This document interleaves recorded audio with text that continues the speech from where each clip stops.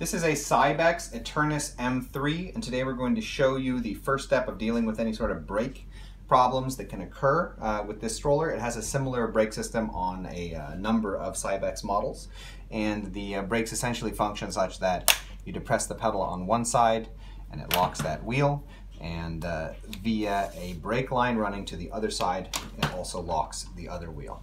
Now what can happen sometimes is that the wheels will not fully brake, or one wheel will not fully brake, or the wheels will not come off of the braked position. They will not be able to rotate again, one or both. And so in most cases, this is simply a matter of rust or grit and sand and so on that's found its way into the brake system. And so if you're having trouble with the brakes on this model, first thing you're going to want to do is to oil inside the brake system on both sides. And to do this, you're going to need to remove the back wheels. There is a little button underneath that you press. Then we're going to want to turn the stroller up on its side. And then we're going to want to spray a lubricant in here. In this case, I'm going to be using a silicone spray, but I would also recommend using something like WD-40 or a multi-purpose spray. Silicone is quite nice when you're dealing with the plastic parts here that all connect together, but something like WD-40 seems to run down a lot better into the system and will certainly be better if you're having trouble with the rust inside the brake line itself.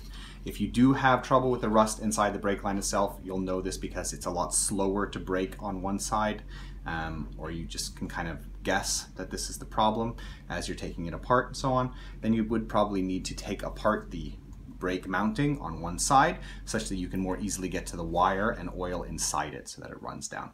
Or you can do that from the adjustment screw in the middle of the wire, which I'll show you in a little bit. But in any case, first thing you're going to want to do is oil up in the channel where the brake pin extends.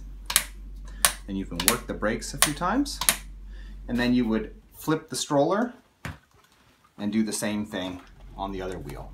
I won't do that here, but that would be the first thing to try.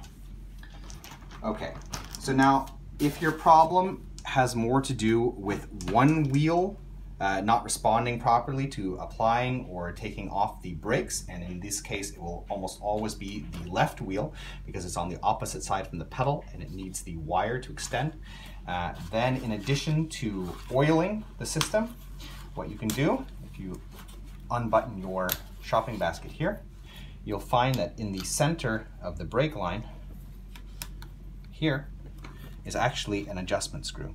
So if you screw this tighter, and you would do this by twisting it apart like this, and then you can take this nut and screw it down. See if I can get it to separate. You'll want to do that because that holds it at the larger point. And what this is essentially doing is elongating the outer bit of the brake line, and this is going to put more tension on the inner brake line, the brake line that's like inside the plastic housing, and it's going to cause the pin to extend out more. There you go, see? Pull that down. Now it's in an extended position, and the pin will now stick out more on this side, and thus cause it to have a little bit more traction, allowing you to get the left side brake to be a bit tighter. This one was fine, so I'm just going to readjust it.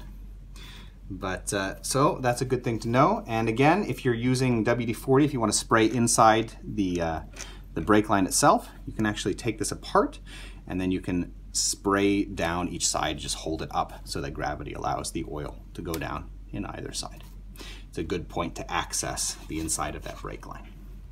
So that's how you would begin to approach any sort of brake issues with the Cybex models, in particular this Eternis M-3.